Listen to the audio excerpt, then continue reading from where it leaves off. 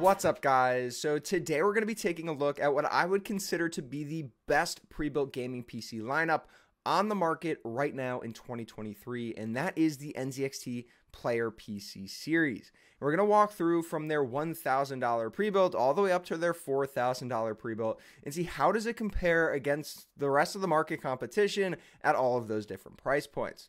So let's just jump into the video and start out with that $1,000 pre-built. So the NZXT $1,000 build is the Player 1. The Player 1 comes in at $1,049, and it comes in the H5 Flow case, and we get an RTX 3050 and an i5 12400F, which maybe isn't in par or up to par with the other competition out there at this price point in terms of specs, but you're getting a lot of other nice features. So you get 16 gigs of 3200 megahertz DDR4, a 500 gig NVMe SSD, and that is paired with a B660 motherboard, which you're not going to be able to overclock down the line, either on this 12400F or if you upgrade your CPU in the future. But I think that's fine for this price point. We also get a deep cool Gamax cooler, so an air cooler. And we also get a 650 watt 80 plus gold power supply. So there's definitely room for more upgrades with this build. And then, like I mentioned, the H5 Flow and 2 years parts and labor on the warranty. But if we compare this to the competition, which in my mind, the best under $1,000 pre-built, which is the Legion Tower 5 Gen 6. I reviewed this PC not that long ago, so you can definitely take a look at that video. It'll be down in the description. Overall for $900. So, I mean, this PC is originally priced at $1,400, but for the most part, I've been able to find this thing for $900 pretty consistently, either from Lenovo or on Best Buy. But you're getting a Ryzen 7 5800, so far and away a better CPU than the 12400F. And you're also getting an RTX 3060 with another, same 16 gigs of DDR4 3200 megahertz memory, a slightly smaller SSD at 256 gigs, but you do get a 1 terabyte HDD to kind of make up for that for your game storage, a 650 watt power supply just like the NZXT, an air cooler, and pretty much everything else except for the warranty is cut down to 1 year. So you're getting a much better CPU and GPU, and everything else is pretty much the same. Now, it's not as maybe upgradable and customizable as the NZXT, being that it is built on the H5 Flow case. Everything inside the NZXT build is pretty much off the shelf, whereas Lenovo, you're going to get some Lenovo branded hardware, like a Lenovo motherboard, and maybe a Lenovo graphics card, things like that, which maybe aren't as easy to upgrade down the line, but overall, this should be a very upgradable PC, very comparable to the Player 1 at a much cheaper price point. But let's step up the price to $1,500 with the NZXT Player 2. And the Player 2 comes with an RTX 3070, and this time is built on the H5 Elite case. It comes with a Ryzen 5 5600X, so 6 cores, 12 threads of performance that are definitely overclockable. We also get the NVIDIA GeForce RTX 3070, of course, 16 gigs of 3200 megahertz DDR4, and now a 1 terabyte NVMe SSD. In terms of the motherboard, we're getting a B550 motherboard, a Kraken 120mm cooler, so not the best in terms of cooling, but it should be fine for 5600X. You can see the rear mounted exhaust, smaller 120mm cooler. And then in terms of a power supply, again, still a 650 watt gold power supply, so you can definitely make upgrades to both the GPU and the CPU down the line if you do so see fit, and you still get that 2-year parts and labor warranty. So overall, a very, very nice build and an extremely good looking build with the H5 Elite case. Now, if we take a look at the competition, again, we kind of get beat out by what's out there on the market. So this is just your regular iBuyPower Trace MR gaming desktop. Maybe not the best looking case, maybe not the best airflow out of this case.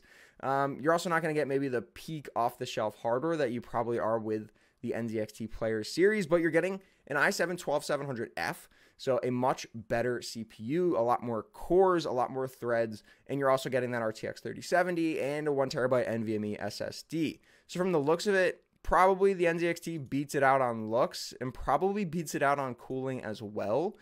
But overall, you're getting much better hardware, except for the GPU in this build with that CPU upgrade and at a cheaper price. So with the sale on Best Buy for this PC, you're getting at a much cheaper price, but I still might go for the couple $100 extra and get the Player 2, just because you're getting a better overall platform that you're going to be able to upgrade down the line a lot easier. The parts and labor warranty is also really nice, so maybe still a win for the Player 2. But if we step it up one price point further to $2,000, we take a look at the Player 2 Prime. Now we've stepped up to a 4070 Ti. So now we're taking a look at a RTX 4070 Ti with a Ryzen 7 5800X. Now this is really, really tough to beat at this price point. $2,000 for the 4070 Ti, which pretty much beats out like a 3090 at this point, is an extremely good setup. You're also now getting 32 gigs of DDR4 memory and a 1 terabyte NVMe SSD. We also get a 750 watt gold power supply, which means even more upgrades down the line. So let's say a 4080 or a better CPU at that point as well. Still a B550 motherboard. Might have been nice to see an X570 just for some more overclocking capabilities. And we also get a water-cooled 240mm AIO. Interesting that they went with a Gigabyte Aorus water force instead of their own NZXT Kraken cooler. A little curious for me, but yeah, just an interesting side point. And still that 2-year parts and labor warranty with the H5 Elite case. So overall, I mean, this build looks awesome. The H5 Elite is a great looking case. You get the 4070 Ti, you get the top mounted water cooler. Overall, looks like a fantastic build. And at that $2,000 price point, it's also relatively cheap in comparison to the competition. So if we take a look at something like Build Redux, and this is the Build Redux Level 2, kind of one of their standard pre-builds, which you can, of course, change things around. Everything can be upgraded or swapped out on these builds. But with this build, we're getting an i7-12700F, pretty much comparable to that 5800X, 32 gigs of RAM, again, the same. Again, a 240 millimeter AIO, Cooler Master case, a B760 motherboard, NVIDIA GeForce RTX 4070 instead of a 4070 Ti, 700 watt power supply, 1 terabyte NVMe SSD. It's a very, very similar build outside of swapping out the 4070 Ti for a 4070. So, I mean, yeah, you're spending $1,978 from Build Redux for a 4070 versus $1,999 for a 4070 Ti. Have to give this one to NZXT. And the look of the NZXT, in my mind, definitely beats out the Cooler Master styling of the Build Redux builds. And I mean, a lot of the Build Redux builds look the same just because they're building them on the same platform and just swapping out the internals. So overall, I mean, I just really like the look of the Player 2 Prime versus the Build Redux build. And if we step it up one step further to $2,500, now we're in the Player 3 territory. And with the Player 3, we're looking still at a 4070 Ti, which is a little bit interesting. I'm surprised they didn't step it up to a 4080, but NZXT has made a lot of nicer choices when it comes to CPU. So now we're getting an i7-13700KF, 16 cores, 24 threads, really, really nice CPU. We're also getting, of course, the 4070 Ti still, a 32 gig, 3200 megahertz kit of DDR4. Would have been really nice to see DDR5 on this build. They do have a Z690 motherboard, so they probably went with the DDR4 version, just so they could keep all the builds using DDR4. Probably cheaper to buy that in bulk versus having some with DDR5 and some with DDR4. But I would have liked to see DDR5 on this build. We also do get a terabyte NVMe SSD, the Kraken X63 cooler, so a 280mm cooler. Again, interesting now that they went back to a Kraken cooler versus that GeForce or the Gigabyte cooler on the last build. And still 750 watt gold power supply. And now we're stepping up to an NZXT H7 flow. So we went from the H5 Elite with the previous build to an H7 flow, much more airflow focused. You can fit up to 2 360mm radiators in this thing, or you can put, you know, 6 120mm fans in this bad boy. So it's a very much of a bigger mid-size case, so you can fit a lot more cooling, get a lot more performance out of the case like the H7 Flow versus the H5 Elite. So in this case, they're definitely more airflow focused and a lot probably dictating more temperature focused versus the previous Player 2 Prime. But if we take a look at the competition Now we're looking at the iBuyPower Y40, and this is built on the Height Y40 case, which is a subsidiary of iBuyPower. So a really, really nice setup with this case. In my mind, a little bit nicer styling than the H7 Flow, and we're getting the exact same hardware as the NZXT one. So we're getting, again, i7 13700KF, a 4070 Ti, a 1TB NVMe SSD. Overall, it's pretty much the exact same specs, but we also do get a 1TB hard drive, still 32 gigs of RAM. Overall, it's a really, really nice build with some not so on par reviews for this build. So again, not a lot of people are going out and spending $2,500 on a pre-built gaming desktop. At that price point, you might be better off just building one yourself.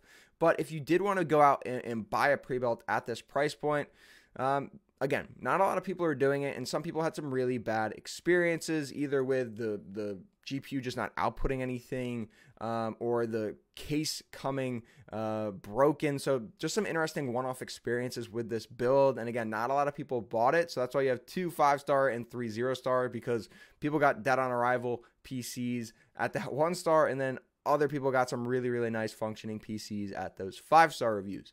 Again, now only a 1-year parts and labor warranty versus 2-year with NZXT. So that's also a weigh-in for your decision if you're going to buy the NZXT or this iBuyPower build. But again, same specs at a cheaper price point.